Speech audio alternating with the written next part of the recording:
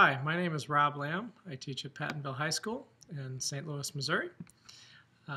I teach chemistry, and I was noticing a general trend with my students. I was noticing that they were becoming very discouraged with how they did on the ACT, and I took this as a symptom because it was the charts and figures and graphs they had trouble with.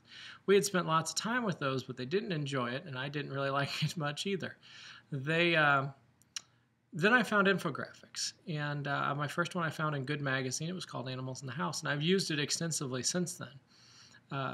But with my students, what I started doing is I started read aloud, think alouds with them, which I'd done in articles in the past, but I'd never done with an infographic. So I put an infographic on the board, and we looked at it together, and I talked through my feelings about it, and they listened, and they gave their opinions on it. And this would usually take about 5 minutes to walk through an infographic. So we started dealing with data and started dealing with infographics on a more close level.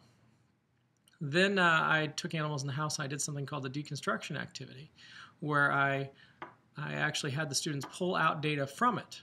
And by pulling data out from the infographic themselves, they actually saw that there's a lot of information inside an infographic, especially a well-made one. I'd done all this stuff, and I'd actually gotten noticed by several people at UMSL at the time, and they said, "Hey, this is a great idea. Let's go take a look at this and try to get a grant with it, since you're doing all this great stuff." So we went and tried to get an exploratory grant. We ended up getting a cyber learning exploratory grant. And they create their own infographics with data on a topic of their choice within chemistry or biochemistry.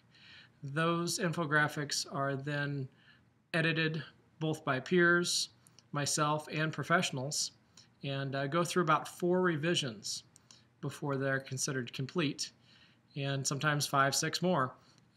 And they attempt to create a project or an infographic that's good enough for the general public that someone would be interested in looking at. So it's got that authentic piece to it. Initially I did this for the ACT just to try to help the kids be a little more confident on it. I think some of the general things that I've taken out of this is that my students really have become more comfortable with data sets, even large data sets.